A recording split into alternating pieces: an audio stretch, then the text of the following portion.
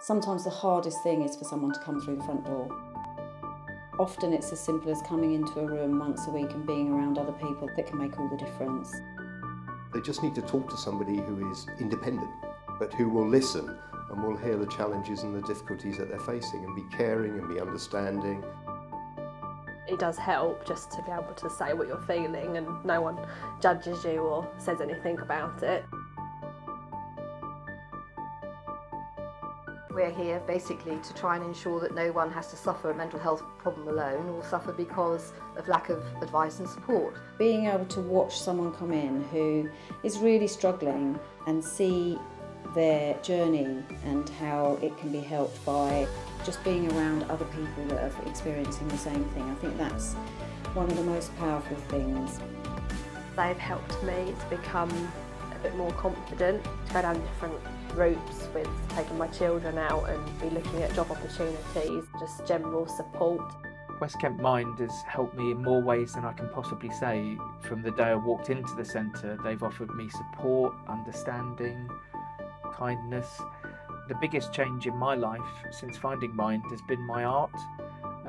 I've gone from never having painted at all to being on the second year of a fine art degree in the space of 3 years, something which would never have happened without the facilities and the support offered by West Kent Mind. People who are experiencing a mental health problem think that they're on their own. You are not on your own and you don't have to be on your own. 9 out of 10 people experiencing a mental health problem face stigma and discrimination. The greatest cause of death among men under 35 is suicide. Right now, 1 in 6 British workers are experiencing depression, stress or anxiety. About 3 children in every classroom have a diagnosable mental health problem, and 1 in 4 people in any given year could suffer from a mental health condition. That means about 380,000 people in Kent could be affected by this at some point in their life, and that's where West Kent Mind can help.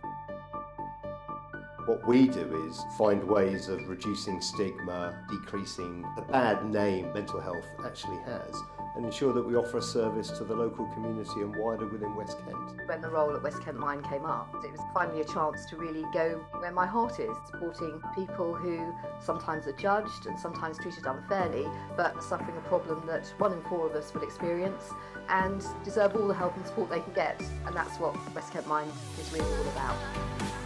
West Kent Mind is a charity that relies heavily on donations and volunteering to help it survive.